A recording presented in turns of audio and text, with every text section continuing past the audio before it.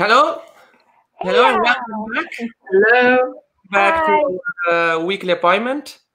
Like last week, at the end of every week, we do reflection. This is a moment where we gonna go through the activities that we did all during this week, and we're gonna reflect on the impact that they had on ourselves. This is also a way to support you to take these weekly appointments to reflect on the learning process. Was a really interesting week. I admit I did the webinar lesson. I don't know what it's called, and I was stressed about it, but it's done, and I feel happy. So this week the topic it was time. Big topic. Last week we talked about space. This week about time. Well, the mission in the beginning was really interesting. Actually, for me, it started I started to work with 1 hour of time being without clock, and then I spend a whole morning without clock, and then I start to spend the all mornings of the whole week without checking the time. I was putting an alarm on when to eat around 1:30, but before that, from when I wake up till the alarm, I was not checking the time. It was really, really liberating. It was really interesting. Not worrying about what is the time, but I realized that I'm trapped from my own perception of getting things done in time and scheduling, and it was a nice realization. This also connect with the activity that I delivered. I did twice this week, especially the future part, to look what is my vision. I draw my past, and I recognize that I still difficult to accept something, still wish to change something back, but it's not possible. And I did twice the one about the vision of the future, and I get liberation feelings, and that is connect with the topic of time. I'm gonna be 30 years old soon, and I don't know why I feel this step as a milestone. And this is giving me pressure, like, okay, you're 30s, you're not doing yet what is supposed to be from the society, and what to do in the future, what to do in the past, and change the house. And the work is based on, my work is based on self-discipline. So all the time I feel this hamster inside the wheel running behind my time. And this was connected because I didn't have a clear vision, I believe. So writing down a vision, writing down, I have two parallel. One is peace, and one is also enjoyment. So having the idea, okay, I want to be in peace, but also I want to enjoy, was giving me during the week, and not having in the morning the time, a really nice reflection feeling of reflecting. And I also discover drawing how it's called, the drawing things, the battery, that what is taking out my energy. This was reflecting, is about thinking about the time, is taking me out energy. When I don't think about the time, I have more energy than when I focus on how much time is left. So the whole week was a really interesting reflection week for me. Then I pass now the word to Ella, and she is our most active participant of the week. She's from the beginning, that she's following us a lot and commenting and sharing thoughts and everything. So thank you very much for joining us today, and I pass you the words to reflect on the topic of the week. Yeah, thank you. Well, I've been active because I really appreciate this kind of support, and by being active, I felt it helped me also, like, start to manage myself better in this crisis, to say. And yeah, so I'm very happy for what you're doing. It's amazing, and I hope more and more people will get to see what's happening in here because it's really precious. About time, the topic of the week. Um, yes, starting at the end of last week, I my schedule started to change. Not sleeping too much at night, sleeping during the day. It's starting to be a bit chaotic. And at first, I was a bit, I had this kind of discomfort of how to handle that I don't sleep when I should, I don't do what I should. But during this process, I I realized that I have to calm myself and starting from accepting the situation and in which I am and observing myself more, I started to enjoy this time and to let it flow. And during this time of letting it flow, to work on the productivity of it and what do I do with it. And the exercises this week, the one with checking when 1 hour passed, like you do an activity, you don't look at the clock, and then when you feel like it's about an hour, you check to see how much time it passed. I applied it for different activities I did, and I think it helped me regain some balance in my daily activities. As now I feel much more balanced. I have much more control over my time and my emotional perspective about time. As you said in the webinar, with this is the idea how you deal with the emotions you have regarding time, because that's actually the part. And when you start to deal with this emotional, then you start to regain the control over how you live and how you plan yourself to live. Because on this I also had a reflection that I realized right now we are forced to stay in our comfort zones in our houses, but psychologically we are like pulled out, taken out. We're not living what we were living a few weeks, months ago. And this is the shift and the contrast, the imbalance. What do I do now? So this part with time management and emotional time management that you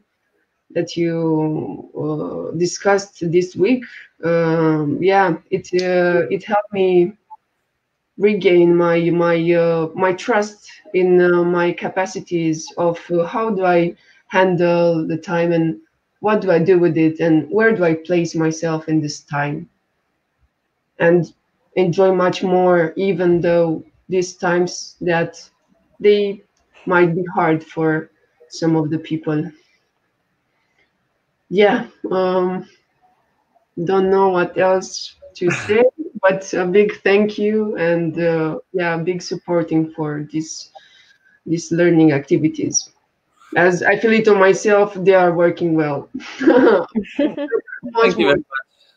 Thank you very much, Ella, for your words and for being so active.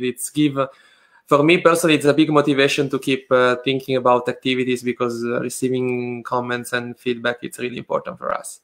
And to close this weekly reflection, I pass now the word to Giorgia, that she's going to be the one taking care about the topics next week. So, word to you. Yes, hello everybody. Here I am. Maybe you already saw my face in a previous little live with Francesca while we presented the questionnaire. And we will meet again next week to continue this beautiful path in this quarantine. So first of all, I really want to say thank you to Fabri, because this topic of time, which was an idea of him, for me personally arrived in a very, very perfect moment of a process.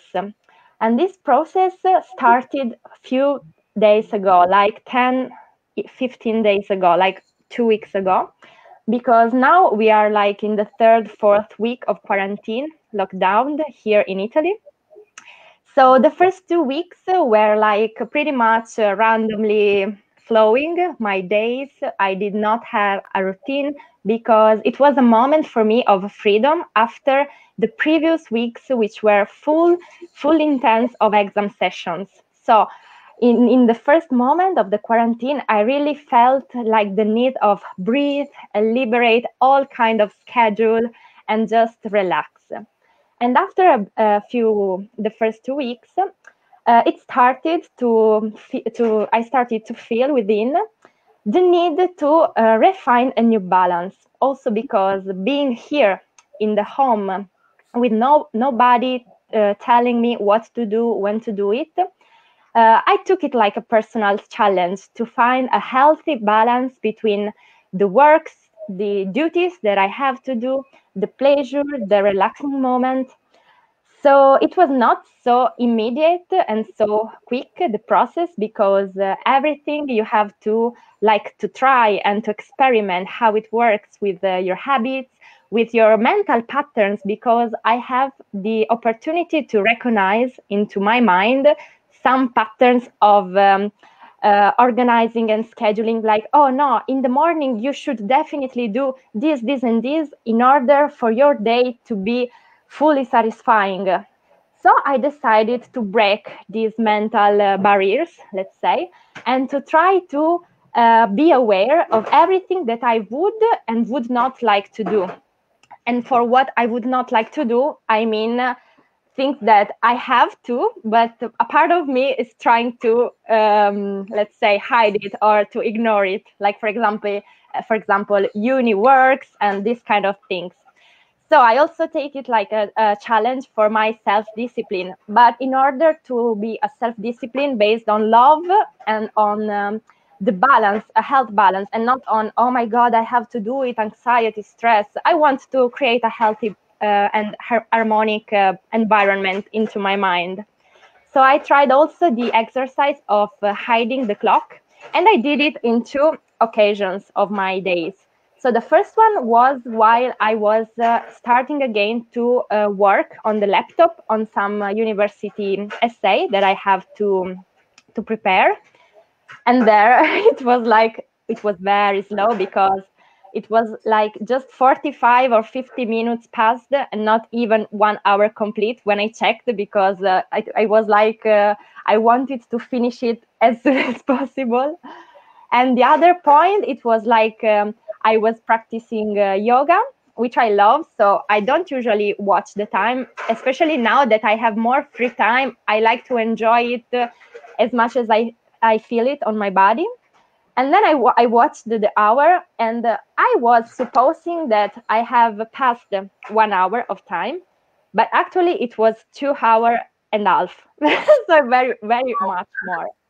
So this is, yeah, like a testimonial of the relativity of the time. And I also did and enjoyed the reflection about the webinar activity that you inspire us to do. And it was very, very beautiful, because actually I did a kind of exercise like that, which is called the vision dream, a lot, let's say 5 years ago. So I was finishing my high school, and I was in a period of the life in which a lot of things and a lot of factors change. Like I decided to continue the studies with the university, and I thought about a lot about it. And it was a moment that for me in which I started to question a lot myself about what I would like to do, what I would like to bring my intention, my study, or what I would like the job of my future to be like, what is the contribution I would like to do. So I kind of visioned all the things from that point in 5 years, which pretty much are this year. So like 3 weeks ago, it was my birthday. And I had this emotion, like thinking about 5 years ago. And now with this exercise, I have rethought about it.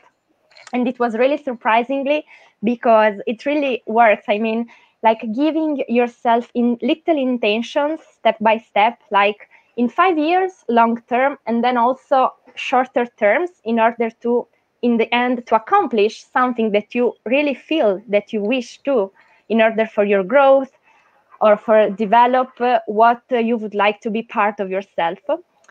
So it was this was a week in which a kind of conclusion arrived, like the randomness day routines of the past weeks from the quarantine. And also a new start has begun, because I started to refine a good balance in the day, dividing the tasks, dividing the appointments, the meetings, the duties. So I feel very grateful of it. Yes, definitely. Thank you very much for sharing. Thank you for giving us these ideas.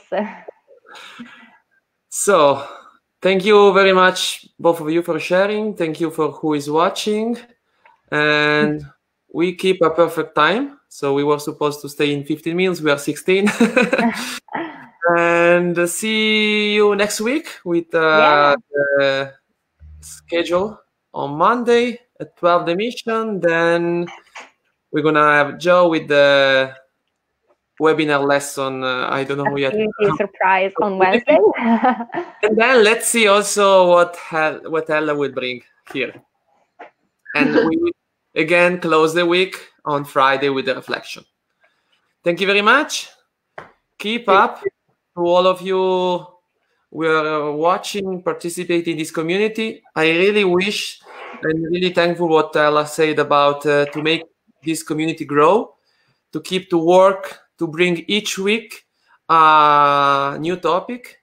We work on a weekly basis, so whatever you have in mind as a suggestion, feel free to contact us. I forgot to say, I want to thank Nadia a lot for the workshop. It was really nice. Also, with all the technical connection issues with this overload online things, but it was really interesting. And also for the reflection last week. And that's it. Thank you very much. Bye-bye. Bye. See you.